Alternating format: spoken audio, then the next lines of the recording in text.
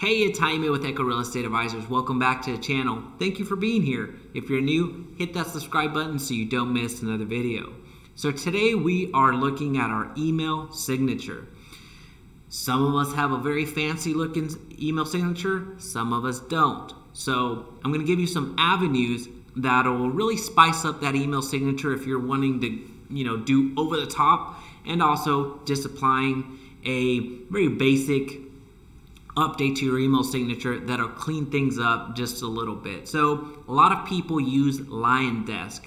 The first part of the video is going to be broad. It's going to be for everybody. You can apply this to any software that you have that sends out emails. So if you don't have a CRM, or if you don't have an email autoresponder and are just using a email signature from your Gmail account or Outlook account, this is going to work for you. But the latter part of the video is going to be an instructional video that goes deep into LionDesk to show you how to actually make it work.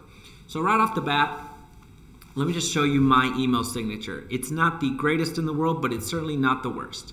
So that's good, right? that's a good standard of measure, right? Not the worst, but also not the best. So you see I have my image, I have a few icons here and there. So this is an HTML signature, is what you would call an HTML signature. There's two ways that I would recommend on how to actually get this design. Would be go into Fiverr and then just typing in HTML email signature, which makes it a live signature, something that you can click through and you're on your way. Essentially, it provides some images that just really enhances it, spices it up a bit, and you see these email signatures all of the time, whether you're communicating with other agents or communicating with vendors. It's nothing new to you, right? So some of you may have it already, but it's very important to just cover it so everyone has a good understanding of where these come from. So again, you look and you just get a provider and you're off and running. The cost on it, most of them, especially something this simple or basic, is going to be $5 plus the $2 surcharge that Fiverr charges. So this is one avenue. There's another avenue that I would recommend, which would be WiseStamp, and this is a monthly fee. I have not used them directly. I have other agents have used them and they swear by it. So I know that it works, and it's essentially the same thing. So you see the business, the professional style email signature that they create for you, or you create yourself, just typing in some information and boom, the result comes out very quickly. Then you can just embed it over in your email signature and you're off and running. So this is another option for you. The links will be in the description below. So whichever one you go with, essentially you're looking at roughly about $6, give or take a few dollars, to do it that way. But if you don't want to go that route, if you want to go down the free route, which in this channel, again, we are big fans of free, so that's what I'm going to show you today. We're going to do LionDesk, which again, you may have another software and that's completely fine. We're not going to get into semantics. You can do a lot of the same principles. It may actually be easier. Actually, not may, it is easier on your Gmail accounts and Outlook accounts to create something similar than the way that you're going to see it done through LionDesk, just because of the way that you have to do it. So let's just dig in. To get here, you have to go to the top right, you go to the profile, which is not going to do anything outside of just refresh the page. And then you're going to go to your email signature. Now let me zoom in so you see it a little bit better. All right. So as you can see, whenever I got the HTML file from one of the vendors in Fiverr, I just copied it and pasted it here. So that's why you see it kind of go off the reservation there. It goes off the box here, where if you were to do it, just input it in yourself, you wouldn't be able to do this. Or no, yeah, you wouldn't be able to do it. So this is completely from Fiverr. WiseStamp will work the same way, but that's why you're seeing it kind of going off the grid here. But to get something relatively close to this is not all that difficult, although it is tedious. So just be cognizant of that. So if it's worth the $6, the $7, whatever it's going to cost you on Fiverr or Y-Stamp, if it's worth to do that and just come and embed the code, then great, you're off and running. But if you would just want to clean up a few things here or there, then this is a good option for you. To get the image, which is the #1 question that I get whenever people reach out to me about the email signatures, especially mine. To get that on LionDesk, you first have to go to Documents and upload an image. So this is not something that you would download directly from your files or upload directly into here, because it's not going to work. Let's see. Let's bring this back and show you exactly what I'm talking about. All right, Documents.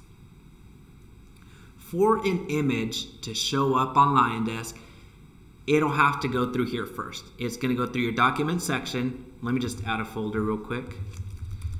Test folder, email signature. Create folder. All right, so it's grayed out because there's nothing there right now. Then we're going to go over here. Now it's going to ask me, what do I want to upload? And let's just say, for the sake of this example, we want our Facebook, logo PNG file.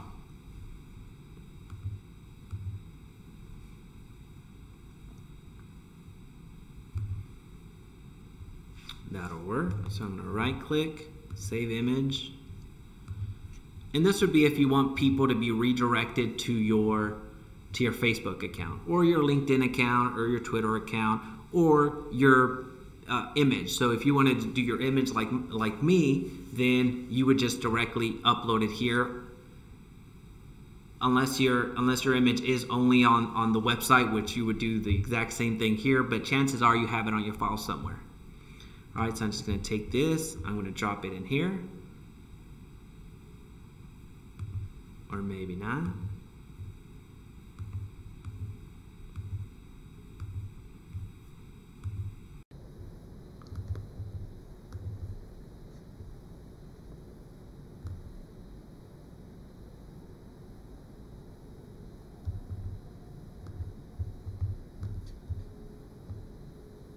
There we go.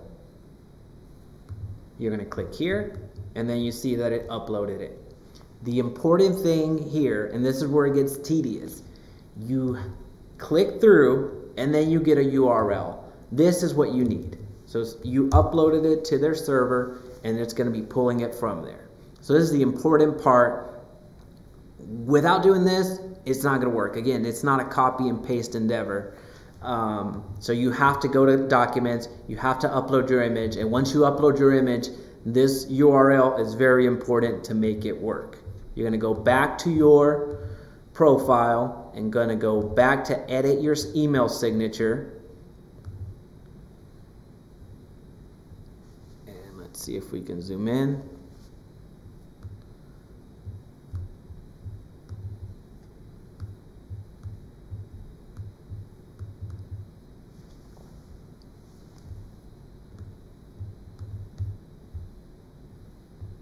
All right, here we go.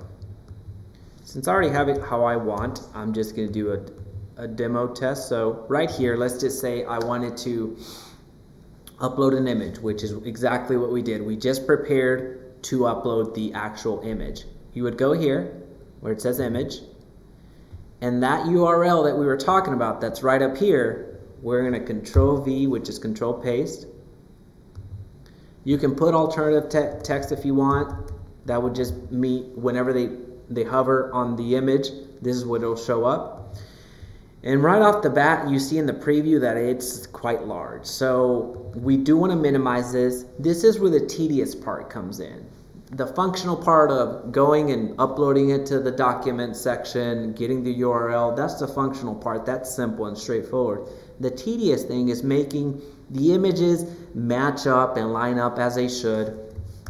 And this is going to help you do that. So on the width, it'll automatically adjust the height because you've locked in the ratio. Now, let's just see what that looks like size-wise.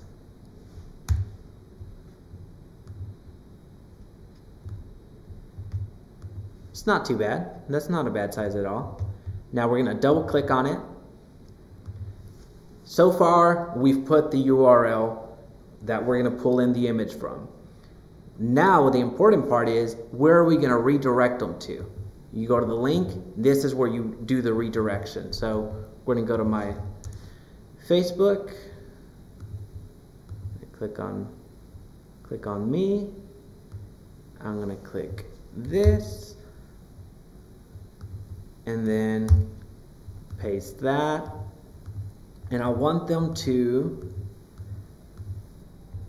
open a new window every time they click on that.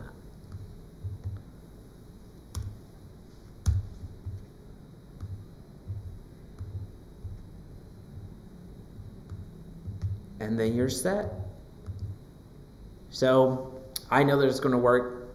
This is exactly how it works. I would send myself an email, but I don't want it to be too long. That is effectively how you upload an image. Now, this is the most difficult part of the entire email signature. So the rest of it is going to depend on how you want it to look. It's going to depend on the color scheme and everything else like that. But for all intents and purposes, the image part seems to trip up the most amount of people. Again, if you don't want to go through this exercise of uploading your image, getting the ratio right, doing the correct color scheme, making sure that they align the way that they should, and all of that, then yes, I would suggest you go over to Fiverr, pay the $5 plus the service charge, or get you a monthly subscription to a Y stamp, which I believe they have teams. You're able to create multiple per month.